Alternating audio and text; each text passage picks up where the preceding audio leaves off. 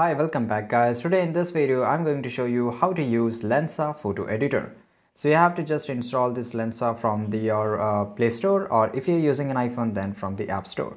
So let's go into the Lensa mobile application here and it will load for a few seconds. And basically let me tell you that this is basically a paid subscription. So just to use the app, so you have to pay it, right? You have to subscribe it. So I will just close this right now, and to edit the photos, first of all you have to add a photo. So I will just click on the plus icon here, and here you can see that limited to 3 photos per day, right? And just to add the photos, let me show you. You can easily, if you just click on the plus icon here, you will get redirected to on your phone the gallery, and after that you can select a photo. So I have selected here 3 photos, and if I want to edit a photo, just click any of the photo just to edit, and here you will get the option that it is just taking a few seconds to load it up, and sometimes it's take up to a minute just to load so that we can edit the photos. And guys, here it is open. So I will just basically, you can see that if I want to give a magic touch, you can see long press tap on the photo to see it original. Okay, so that's a good thing. So I will just increase a little bit. Let's say if I just take it to 10, right? And here I will just plus it, and here you can see that face touch and all that. So here you can see the changes, right?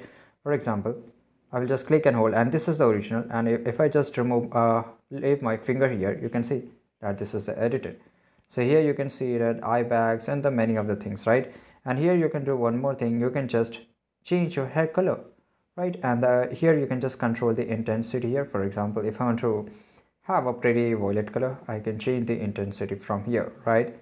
And here you can just add the eyelashes and all that, right? If I want to zoom it, you can see the eyelashes and all that, eye contrast and many of the things just to edit. And for every face part you will see a different option, and here you can also get to see the neck retouch and all that. So if I just click, this is the original and this is the edited one, and there is a lot of feature guys. You can just do many of the things. For example, in the backdrop you can just put a motion, or you can just remove you can just put the background. You can see the background is totally blur. See the original and the blur, and you can even change the direction and all that. And here you can just add the adjust the white balance, or there is a many things. So the color and the exposure, you can see the exposure, and this is a opposite of exposure, that is contrast, right?